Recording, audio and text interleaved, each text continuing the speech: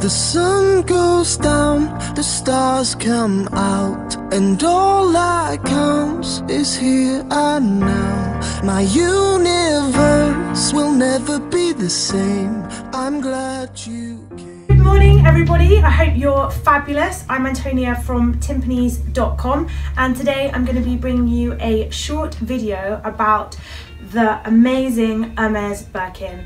The reason I'm doing this is simply because I think that not everyone is lucky enough to have seen one of these, let alone to own one of these, and there's a few amazing features about them that you wouldn't necessarily know. So I'm just going to do a little brief video about some of the lesser known facts about the Hermes Birkin.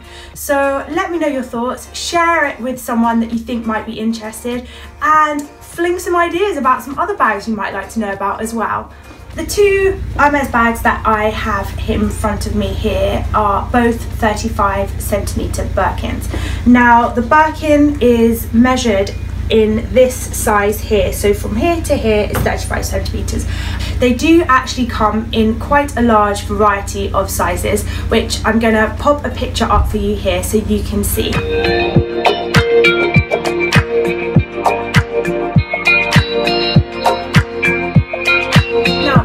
These bags are in the Togo leather. I'm going to bring this up to the camera so you can see the leather. It's got a slight sort of grainy effect, and this leather is actually probably one of the stiffer leathers, so that means that the bag will hold its shape.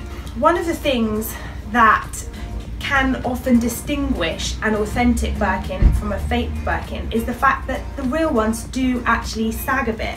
So I've actually got these stuffed up to the nines, as you can probably see, because they are sat in the shop all day and it's important for them to keep their shape. But you can see if I pop them to the sides like so, they have got a natural sag to them, and some of the fake ones, you will notice, they don't lose their shape, they are very rigid. And if we take a closer look up on the hardware, you can see this one is the palladium hardware. This stamp here is always going to be the same color as the hardware, so you can see here it's in a silver, here you've got it in the gold, and then the matching heat stamp. It seems like quite an obvious thing to say, but you must make sure that the hardware is the same the whole way. So that's from the lock to the key, so if I can get this little key out here, to the feet on the bottom. Now it is quite natural for your Birkin to wear. It is meant to be a real working bag. It's not lined, it's just for putting things in, and really it is made for daily use. And so it is more than natural to get slight areas of wear around the corner. You can see on both of these that it does have a fair amount of natural wear just on the corners. Something else that you would want to double check on your Birkin, try and get this little key off so you can see. You can choose when you buy it where you want your key to be put, and quite regularly, as you saw, this one had it down there. The key in the lock is actually in its own little dust bag, which is something that I'm going to be coming on to later.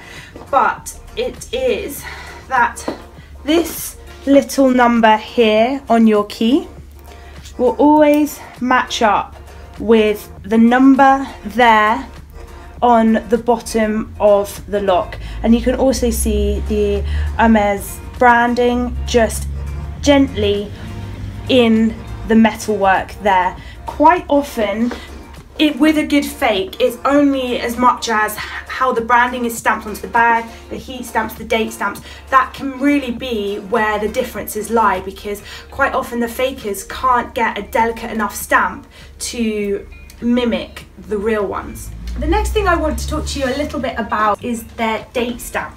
So I'm going to try and bring this up to the camera so you can see. Here on the right hand side, on the inside of the tongue, you've got a little date code in it will probably be either in a square, a circle, or if it's really vintage, it won't have a shape at all. And in there you're looking for a letter, and the letter corresponds to the year that the bag was made. The other letters on the other side, I believe, correspond to the artisan that actually made the bag.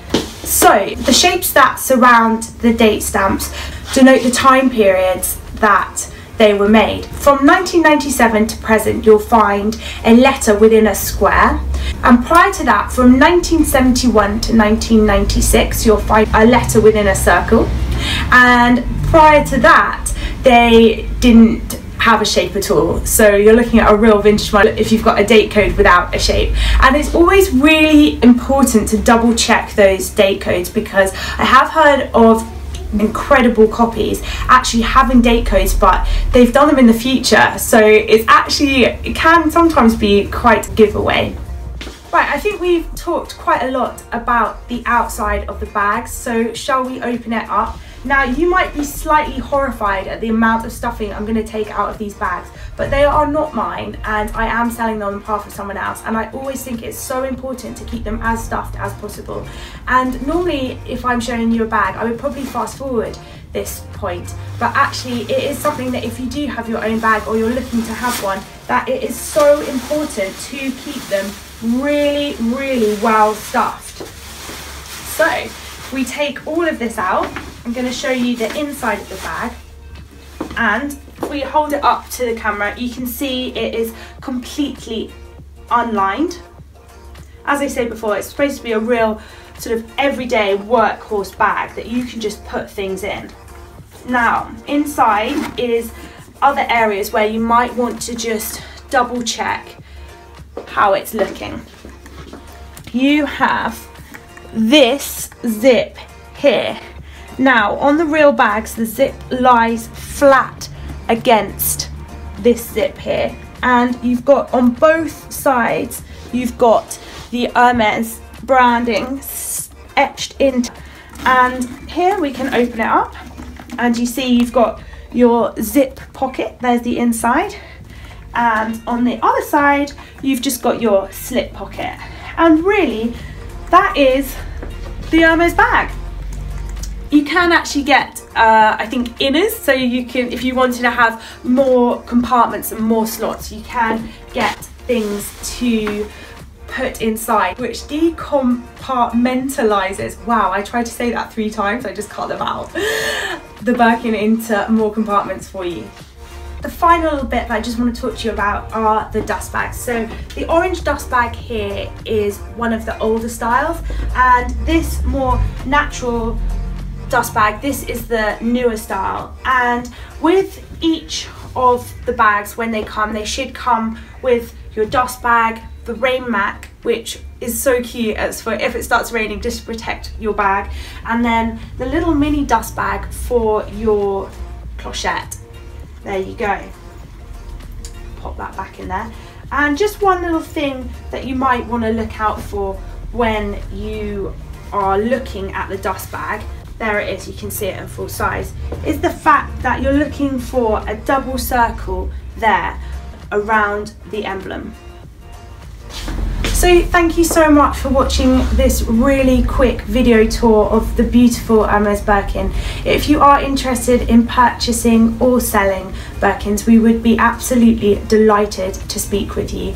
And do share this with anyone that you think might be interested. Give us a like, subscribe, let us know your thoughts, what you'd like to see more of, less of. Don't be too mean, and I'll catch you next time. My comes is here and now. My universe will never be the same. I'm glad you came.